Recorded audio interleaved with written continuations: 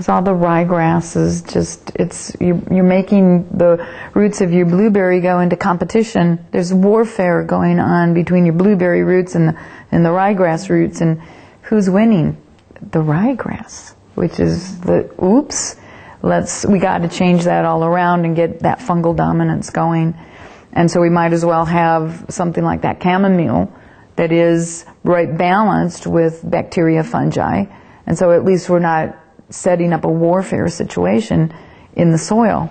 And hopefully then your blueberry will be able to win that competition if we keep pushing fungal biomass in there. And the roots of the blueberry should be going much, much deeper than the roots of any of the clover or the grasses or the other cute herbaceous perennials that we've got in there. And it gives the blueberry this huge resource of soil to expand into where nobody's competing with it. But you have to get rid of the compaction. The roots of blueberry should not be going down just this far. They're even going down that far. Some of the blueberry growers in the United States, as they've fixed the soil and those roots start going down deep, some of them are telling me that the roots of the blueberry are down at 10 meters. And if you get your roots down that deep, who cares what kind of drought you have in the summertime? Not a concern anymore. So you get a few weeds up on the surface of the soil. No big deal. The blueberry's going to win. If we can get the mycorrhizal colonization on the root systems of those blueberries, the blueberries will force colonization of the mycorrhizal fungi on the weeds and then suck the nutrients out of the weeds.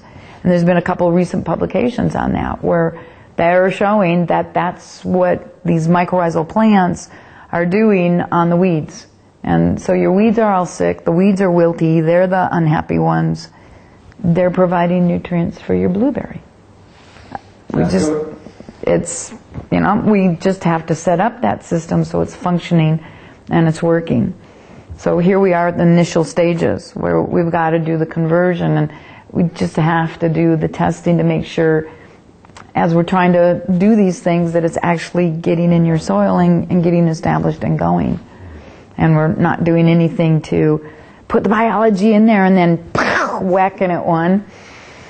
No herbicides, please. No sulfur, no phosphate fertilizers, unless you're really losing your plants.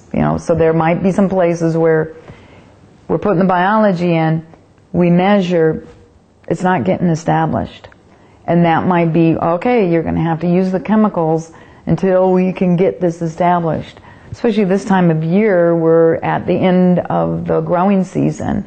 This is a perfect time to get the biology established in the soil.